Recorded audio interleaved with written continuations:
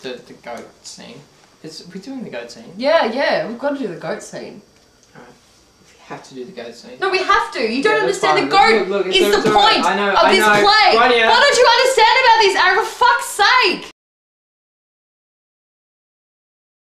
Well, I would say that if you're a bald man with a wispy beard, you don't have a lot going for you, you know?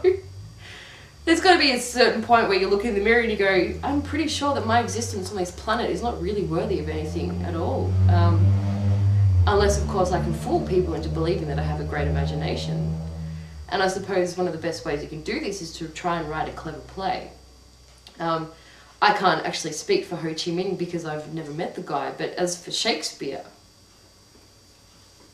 What about how many times do I have to explain this to you? No one ever fucking listens to me. It's like I don't have any kind of good ideas or something. You know, and you know that it's true. You see, as a production manager, it's the only job where at the end of the day, you can say, I really don't know about that purple. There is no other position where, excuse me, there is no other position where colour plays such an important part in holding your job together and in keeping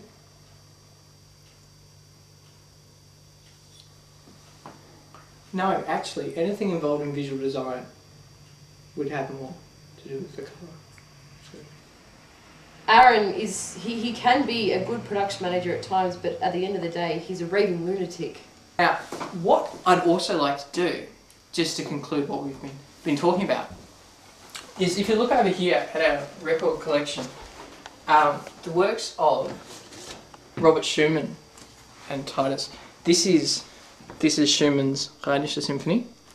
It's very nice. Now, we're talking solemn. Did you get that? Mm-hmm. Fantastic. Excellent. Solemn. When we talk about the music of Schumann and Titus, Schumann, and I know this categorically, was a huge fan of Shakespeare in general and Titus in particular. And really, the way that Schumann relates to the theme of rebirth, cycle of rebirth, themes of family and revenge, it's coloured with purple.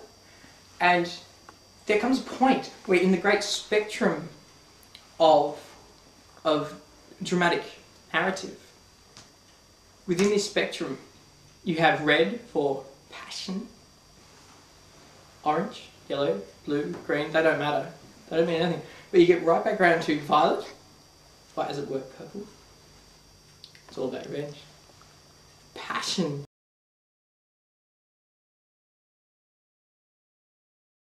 Well, basically, obviously it's a Shakespeare play, so what it's about, from my point of view, is large general washes covering the entire set. The great thing about Shakespeare is that really you never have less than, say, 5 people on stage. Unless there's a soliloquy. But they're pretty easy to light too, lots of drop shadows. It's very moody, it's very effective. But mostly the play, Titus Andronicus, is about a lot of people on stage under a general wash. Yes, my profession involves a lot of pointy, sharp objects. And there's always some way to, you know, do damage to actors. Give What the fuck is this shit, man? Like, seriously? And the heat. I like that. It's fucking stupid! Like, who is this guy? Like, seriously, this is fucking crap, man. Like, he pulled this out of his ass or something? I can't work with that! God, you can! He's got red hair! First time I read the play, in terms of sets, the real image that stuck in my mind was cardboard boxes. Anyone who's seen a play knows that they have, like, backdrop and, like, a stage. You just don't see that many cardboard boxes. And boxes are cheap.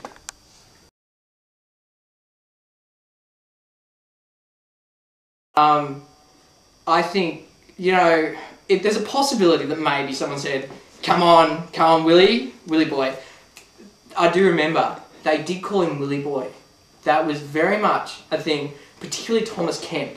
Thomas Kemp the clown. He was sort of, if you like, I mean, maybe compare to maybe Jim Carrey, like the Elizabethan Jim Carrey, Robert Kemp. He said, "Willy boy, we'll give you a hand. We'll start writing a play." And they're just writing along something about, you know, emperors vying for the empressy of Rome. And they were taking it quite seriously. And they're saying, look, we can make this a very powerful political drama.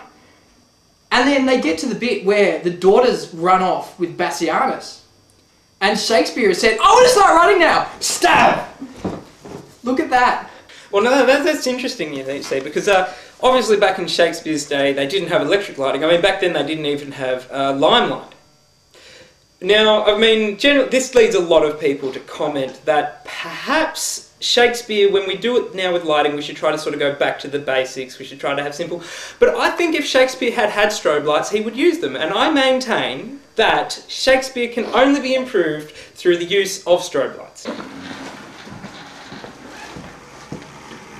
This is an example of actors' behaviour on stage. Now, I'd just like you to observe here what a little bit of lighting brings to this situation. You see that? You see the elongated circles that the actor's now travelling in? Look at the possibilities. I mean, you've got your... See, this is very difficult lighting for us to achieve in student theatre, sort of lighting from beneath. But look at the moods. Look at the moods! Now, is there anything that screams Shakespearean tragedy like lighting from this angle? The play's really a story about a man and his goat. Just comes out like that. That's, you know, I mean, have you read the play? It's like there's a goat in every scene. There's a man in maybe two of them. Mostly about the goat. We've got one fucking goat, okay? Yeah, but... All that one fucking goat needs is a rope around its fucking neck. And then we can pull it to wherever we need it. Actors are skittish. The goat only has to butt one of them, they'll panic. No, I've thought about this. Panicking actors will not stay in their lives. If we wrap its horns in bubble wrap, it's not going to really pose any kind of threat to anybody. Well, and what? So you're just going to have light reflecting madly off the bubble wrap. And they're actors. They're actors. You'll have the goat stand there all through the play. All you hear will be... What? Can I just get a bit?